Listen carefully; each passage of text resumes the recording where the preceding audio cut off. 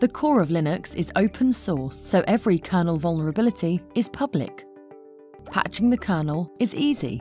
Just stop everything and reboot. But in larger organizations, you are waiting for the next reboot cycle, which could be months away. No one likes downtime, but unpatched servers are vulnerable. Why choose between stability and security? With KernelCare, you don't have to. You get both. KernelCare fixes Linux kernels without stopping the system or anything running on it. Here's how it works. When a kernel vulnerability goes public, the KernelCare team writes patches for all the major distros and puts them on a patch server. An agent program on your Linux server downloads the patch and hands control to a kernel patching module.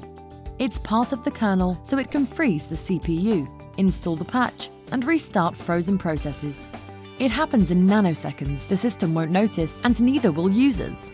KernelCare installs in less time than it takes to explain it. It keeps your Linux servers safe and keeps them running. Try it for free at kernelcare.com.